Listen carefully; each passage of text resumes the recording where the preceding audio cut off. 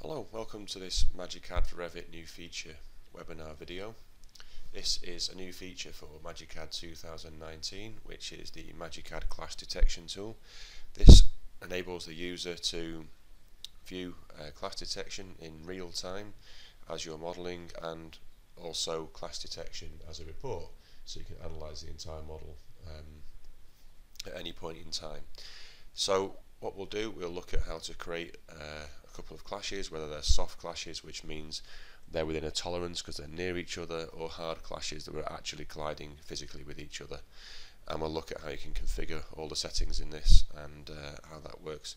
And then we'll look at how we can create a clash detection report and share that with a project team. So firstly, the situation here where you can see we have a duct. I'm just going to extend this duct and just wrap it round a corner, and you'll see it how it collides with the other duct next to it now, and you'll see how it reports this red hard clash. So we know that that's definitely interfering with each other, so them ducts are definitely colliding.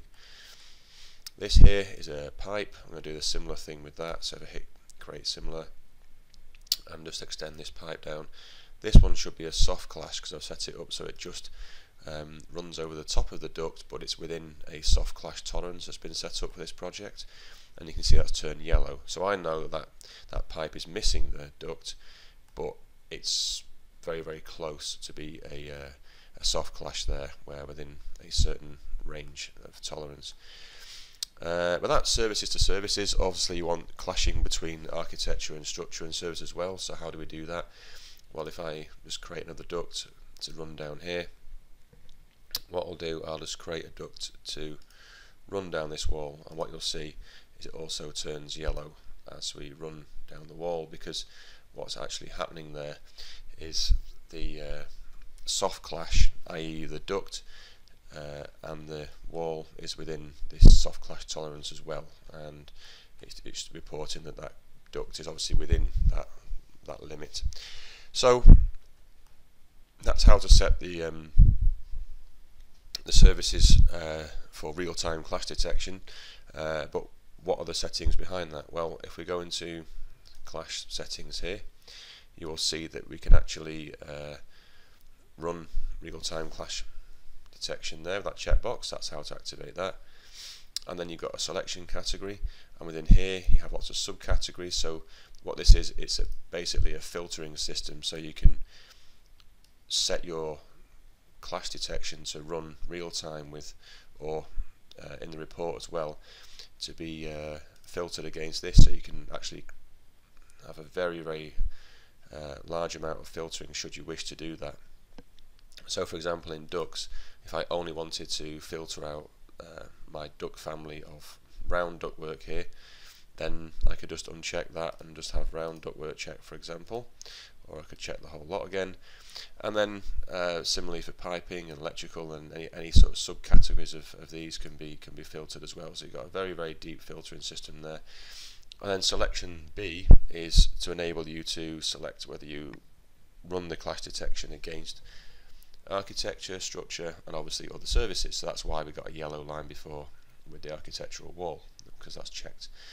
And then even more advanced, we can actually turn different system types on and off for mechanical, vent and piping here.